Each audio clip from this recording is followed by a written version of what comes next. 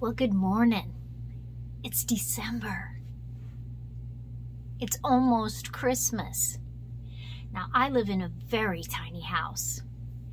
And so I decided I was going to hang up my wall hanging. That's a Christmas tree. And I was going to make little Christmas trees that I could put all over my house. So let's go make some Christmas trees. See, I have a lot of green. But I have 4 different Christmas trees that I want to just do base coats. So I'm just going to have a mixture of all those greens. Now, because these have holes in them, lights go through there. I have to be careful not to get a lot of paint in those holes. But I'm just getting a wide flat brush. I'd like to be able to tell you the number on here, but I can't really see it. I think it's a 10 or a 12, something like that. And I never want just green. So I'm just going to grab some of the different greens. I'm going to start up here, kind of dab at different places, and then I'll spread it around. Being careful not to get in those holes. So I have that whole coat on using the different color greens. One of the things you have to remember when you're painting on wood is it absorbs very quickly. So if you think you can go back and blend that later, you need to blend it right now. Now, the trunk, I'm going to have a different color. I am painting the backside. I had plenty of green paint left, and so I thought, why not use some of that up? And it just gives a little bit more time for everything to dry. This one is a triangle canvas. And then I'm going to use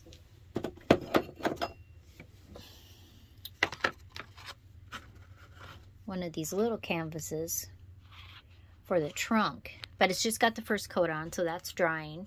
So in the meantime, I'm going to paint this, and I'm going to paint the bottoms of all the trees.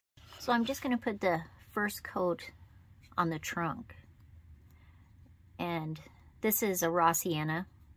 I am going to add other colors into it, but this is a good start, and that way I can get all of my base coat done. So here they are, drying with another coat on there. Let's see what they look like. If I need to add some other colors, then I can add bulbs and anything else I want. Now these two are drying. The little ones, I do have to put a second coat on the base part, but I just need those to dry a little bit more before I add those.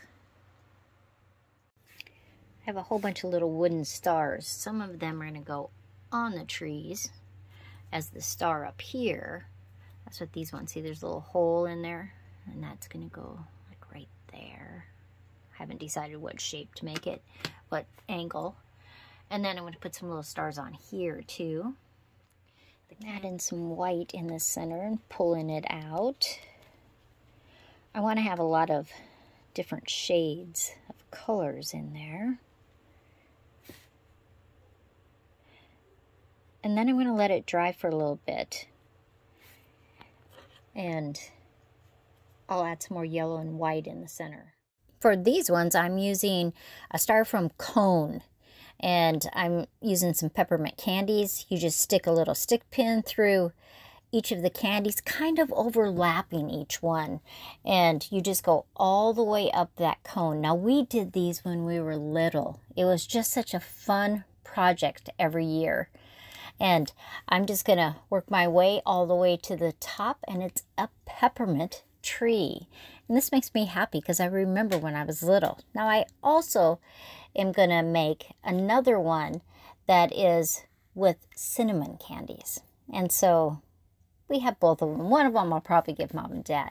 Now, I have this string, and they look like little Christmas lights. They don't light up, but they'll work perfect around the tree that has the cinnamon on it.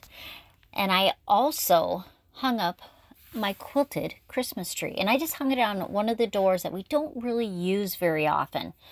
And it's in the living room, and I just thought it was a great addition, and I just love it. It's very whimsical and fun and perfect for my Christmas.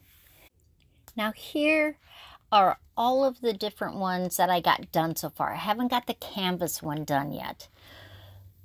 But I love them, and they're just going to be so fun in different places in my house. And I just added different things.